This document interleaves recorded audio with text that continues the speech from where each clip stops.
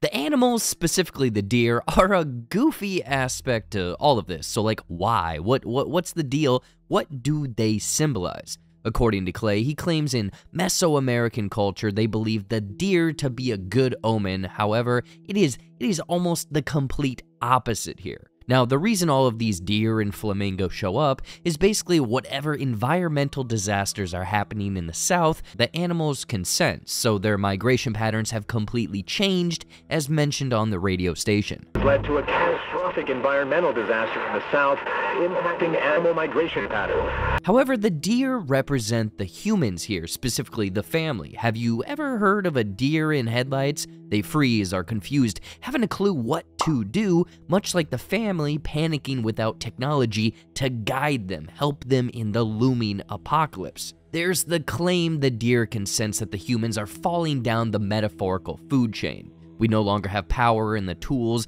that make us superior, so the deer are stepping up because they know damn well what we did to Bambi's mother. Hashtag never forget. However, the more logical reasoning behind the deer ties in with the man in the flood story Rose tells. These deer are a sign sent from a higher power to get packed up and get to safety. But much like the man in the story, they ignore and ignore and ignore until it's too late. This is why the deer surround Amanda and Ruth at the end, fearfully showing them to get their heads out of their asses, or I guess the grass, stop looking down, and instead look upward and outward, which causes the pair to see the complete disaster in New York City.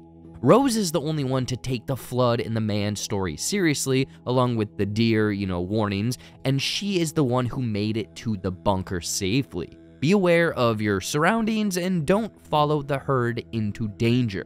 Anyway, that is way too much on a movie that's about Tesla's malfunctioning and the US reverting back to the wild, wild west. So what did you think? What did you like? What any sort of theories or meaning or small things that you picked up that we maybe missed in this obnoxiously long breakdown of the movie? Drop everything in the comments below, and please subscribe. It really helps out the channel and motivates me to make more videos like this.